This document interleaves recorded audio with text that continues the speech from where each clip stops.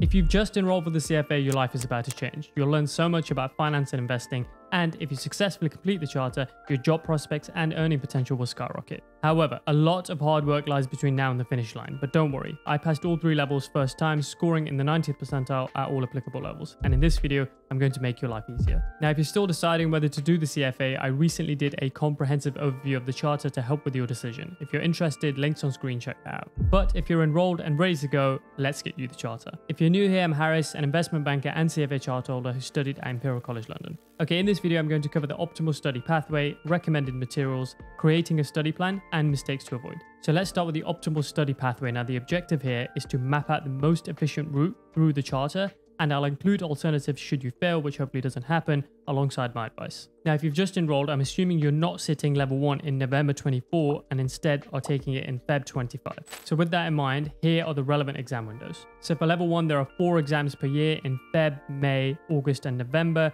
So the relevant exam windows are Feb 25, May 25, August 25, and November 25. For level 2, there are 3 exams per year in May, August, and November. So the relevant exam windows are May 25, August 25, November 25, and May 26. And finally, for level 3, there are 2 exams per year in Feb and August. So assuming you're sitting level 1 in Feb 25, the relevant exam windows are Feb 26, August 26, and Feb 27. Now, a couple of important details here. So if you do pass your exam, you can sit the next level in the next available exam window without a mandatory waiting period. But if you fail, you must wait at least 6 months before retaking the level. Personally, I think you need at least 6 months to study effectively for each level, even if you don't need to wait 6 months if you pass. I also recommend studying over winter as there's a lot less going on, so it's much easier to focus. Hence, Feb and May sittings are best. With that in mind, let's look at potential routes, assuming you start studying today in August 24 for level 1 in Feb 25. So let's start with the route, assuming you pass all 3 levels first time.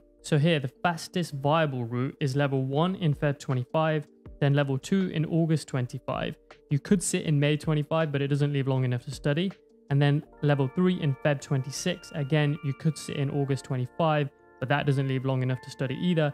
So in total, this would take 1 year and 6 months from August 25. Now that is the fastest viable route, but is not what I recommend based on what I just advised. So given I recommend at least 6 months of study per level and ideally studying over winter, here's the recommended route. So you take level 1 in Feb 25, then level 2 in November 25, leaving you a nice long window, and then level 3 in Feb 27. So that's over a year for the final level. But you're going to want a break after smashing out level 1 and 2 in a short period of time. And again, the Feb 27 sitting is in winter. So again, you'll benefit from reduced distraction. And in total, this recommended route would take 2 years and 6 months, which is still under 3 years. Okay, now let's assume you fail level 1 once and then pass the other levels first time. So the fastest viable route and my recommended route is level 1 in Feb 25, which you fail. Then you retake level 1 in August 25 after the 6-month mandatory waiting period. Then you take level 2 in May 26. And then level 3 in Feb 27. And both those level 2 and level 3 sittings are after winter, which is ideal. You could sit level 3 in August 26, but again, it doesn't leave much time to study after your level 2 sitting, and it would be over summer, which everyone wants to enjoy. In total, this would take 2 years and 6 months from August 24, which is again under 3 years. If you pass all 3 levels first time, you can do it in as little as a year and a half. There's very little rest between exams with this option, and burnout is probable. My recommended route takes 2.5 years, which allows some time to rest and study over winter, which is exactly what I did. Okay, let's move on to recommended materials, and the first thing to consider is study materials. Now, when you sign up for the exam via the CFA Institute, you will get access to the CFA learning ecosystem, which in theory has everything you need to pass the exam. However, there are no recorded lectures, so it's essentially an online textbook, which is pretty dense and difficult to get through, and it can be painful. And this is one of the biggest challenges about the CFA because it's very difficult to know what's most testable, and you can get lost in the detail. And this is where prep providers come in. So someone will teach you the curriculum via recorded or live lectures and hopefully make the learning experience more engaging and focus your attention on the most testable material. But this does come at an additional cost. So if you're strapped for cash, you can just use the learning ecosystem. But if you have the means and want to make your life easier, here are some options. So there are several prep providers on the market. I've included the most popular ones here. All prices are for 2025 online only self-study. If you're interested in live cohorts, check out the relevant provider's website. Now, I'm not going to go through each one individually, but here are some general thoughts. So as you can see, Fitch and Kaplan are the most expensive options, and from my perspective are overpriced and don't provide the most engaging study experience. I've not used Wiley, which is now owned by UWorld, but it does have a decent reputation, so you could check that out. I personally use Mark Meldrum at level 2 and 3, which I think is excellent and affordable, but their notes are not up to scratch. So if you do go for Mark Meldrum, I always recommend pairing them with IFT World's notes, which are superb. They're concise, well presented, focus on the most testable material, and save you tons of time. Prices range from $119 to $229 depending on the level. IFT also do a high yield package which offers review videos and condensed notes which apply the Pareto principle and focus on the most testable material that almost always comes up in the exam. This is excellent for two things. So number one, reviews. Given the size of the curriculum, it can be very difficult to trace through it and remind yourself what was in it. So the condensed notes are superb for this. And number two, they're great for covering a topic that you've not had the time to study properly. So for those of you who are cramming, these can be a lifesaver. Prices range from $155 to $230 depending on the level. Now, if you want to stick with a single prep provider, the IFT Plus package has everything you need, including video lectures, main lecture notes, and question banks. I used this at level 1 where I got a 90th percentile score. And finally, if you want a comprehensive study experience, go for the premium package where you'll get everything that's in the Plus package alongside the high yield review videos and notes, Q&A with instructors, which is super helpful if you have questions or you're generally struggling, additional mock exams, and pass protection, which means you only pay once until you pass. I've also secured you an exclusive 15% off all self-study IFT products for the next 2 weeks only if you use my name Harris as a coupon at checkout. Don't miss out. The relevant links are in the description. Now, another thing you'll need to master is the calculator, which is different to the one you used at school. The CFA exams are highly time pressured, so if you want to pass them, you must be able to use a calculator efficiently, but most people don't know where to start. So I've put together a completely free guide with everything you need to answer questions quickly and accurately, saving you time in the exam and increasing your chances of success. Check out the link in the description. As I said, it's completely free. One final thing, which isn't a material as such, but is equally important, is a study community. The CFA journey can be a lonely one, especially if you go down the self-study route, which is more affordable and flexible since you don't have fixed lesson times, but it can be isolating. You need people to share the pain with and discuss questions with and so on. Now, you can join online forums such as Reddit, but I'm going to offer you a better way to connect with fellow candidates and offer you an exclusive opportunity. There's a lot of information out there about the CFA and many prep providers which can teach you the content, but there's very little information out there on how to prepare yourself mentally, balance it with your life, pass all 3 levels first time, and make the most of the charter. My comprehensive Smash the CFA program will help you do exactly that. So if you're interested in helping me build it and getting exclusive access to a studying masterclass which got me first time passes and 90th percentile scores, exclusive access to me and a community of fellow candidates, discounted study materials with up to $460 worth of saving, and all at a 50% discount for the first 50 students only. There's a link in the description where you can register your interest. Now let's move on to creating a study plan. The curriculum is a beast, there's lots to get through, the exams are tough,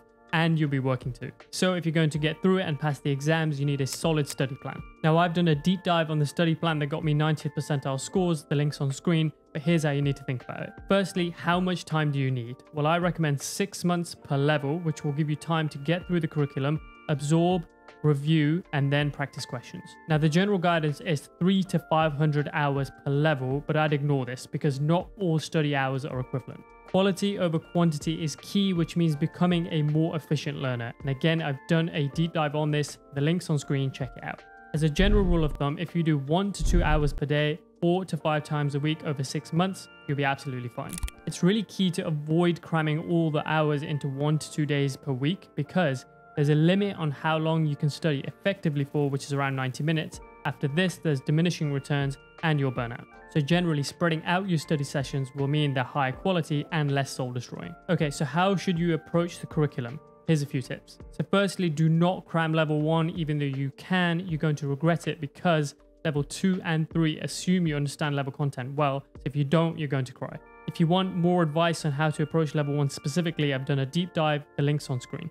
Always start with the hardest topics, so the likes of quant, fixed income, derivatives, and so on, not ethics, because these take time to absorb, digest. You're going to need to review them at least once or twice more, so you need to give yourself time for that. Also, for more complex concepts, a lot of the learning actually happens away from the desk, i.e. when you're walking, sleeping, and so on. So if you study these early in your study schedule, you'll have plenty of time to absorb and digest. Generally speaking, during your first run, you need to pass through the curriculum at a higher level, Don't get bogged down in the details. If you get stuck on something, make a note of it, come back to it in the future. Generally, you need to get a lay of the land and then come back and dive deeper. This will unlock two things. So firstly, the mental satisfaction of progress.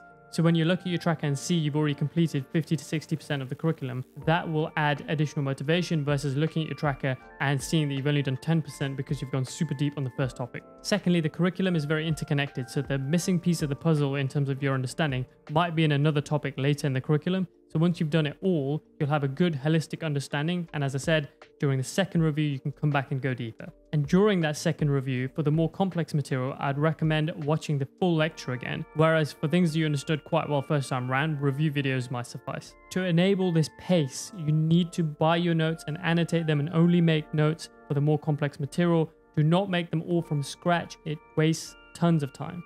As I mentioned earlier in the video, IFT's notes are amazing for this, and you have a 15% discount waiting for you, so check out the description. And finally, when should you do end of chapter questions? Well, there's no right answer for this, but for me personally, I like to do them during the second review. The reason for this is they take time and slow your progress, which means there's an entire side of the curriculum that you haven't even seen yet, and that brings with it mental baggage, and as I said, important context might be in other topics. Before I move on, if you like this kind of content and find it valuable, consider hitting like and subscribe. And if you'd like to see anything else, drop a comment below. Okay, let's conclude this video with mistakes to avoid. There's a few here, but let's start with procrastination, which is the #1 thing that kills candidates, saying I'll do it tomorrow. Procrastination leads to increased workload, which leads to cramming, and that makes it very difficult to absorb the information, and all of this leads to stress, which makes the journey even more difficult. If you're serious about being a CFA charter holder, you need to lock in. The reason it's so highly regarded is because of the sacrifice it requires. You need to inspect your motivation and desire. How badly do you want the CFA?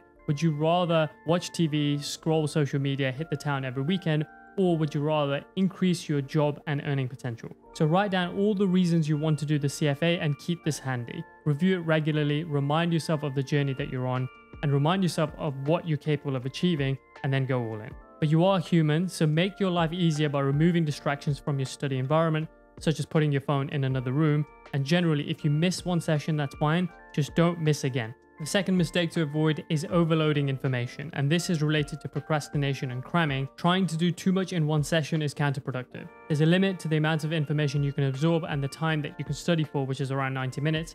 After this, you're into diminishing returns territory. This is why I recommend 6 months of study, 1 to 2 hour sessions 4 to 5 times a week, because it allows you to study one thing at a time with complete focus. It's important that you focus on understanding the concept, not memorizing, which means employing first principle thinking, and this is really important at level 2 and 3. So slow down, set a schedule, identify what you're going to study, and go deep. Don't overload. The third one is making your own notes. Now, I touched on this earlier in the video. However, I made this mistake at level 1 and it wasted tons of time.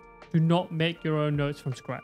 If you do, during the first run, you'll focus on writing rather than listening to the lecture, which then just doubles the amount of time you need. So buy your notes, annotate them, and make your own for more complex material. And as mentioned multiple times, IFT's notes are great for this, yada, yada, yada. Check the description. The fourth mistake is the wrong approach to questions. There's thousands of practice questions throughout the charter, and simply put, you're not going to get them all right, especially without consulting your notes. I remember when I was doing level 1, I would try and do them without consulting my notes. I would get them wrong, and then I would feel demoralized. The truth is you need to convert knowledge to application, and that takes time, and questions are a part of that.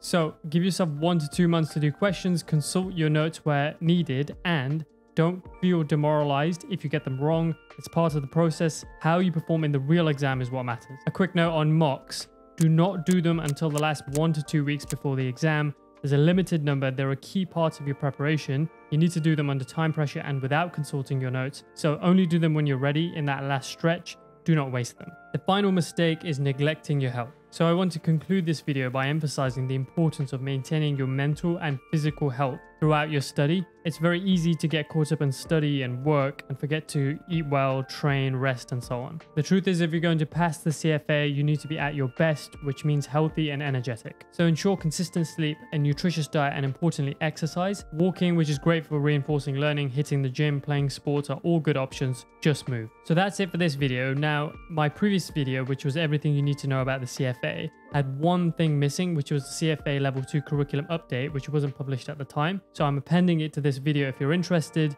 I put up a summary on screen. As you can see, it's not particularly material. The main changes in alternative investments within real estate and a couple of tweaks to ethics. So if you like this, then you're going to love these two on the screen, and otherwise, thanks for your time and see you in the next video.